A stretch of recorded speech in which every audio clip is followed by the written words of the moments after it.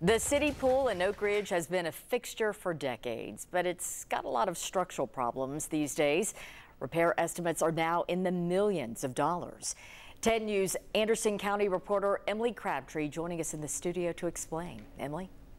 Yeah, Robin, the pool can hold up to 2.2 million gallons of water, so the task of repairing it is not easy. But the love the community has for this pool is immeasurable.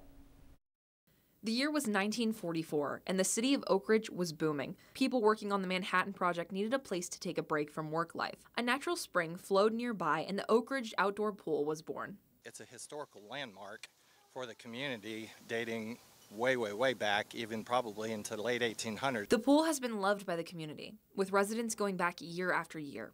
But through the years, the pool has started to have some problems. From leaks to rust, the cost to keep the pool up has a large price tag. It's going to continue to deteriorate, and at some point it's going to get more and more difficult and more expensive to get it to retain water. The city of Oak Ridge has gone back and forth on demolishing the pool, but a group of residents have started a campaign to save the big pool, as it's lovingly known.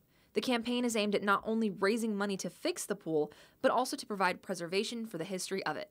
Both my wife and I have really enjoyed the public swimming pool in years past, so I definitely appreciate it, not only for its practical value, but also for the historical value as well.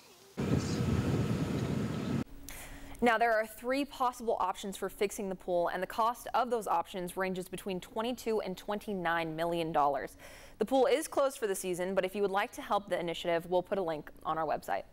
All right, Emily, thanks for bringing that to our attention. We appreciate it.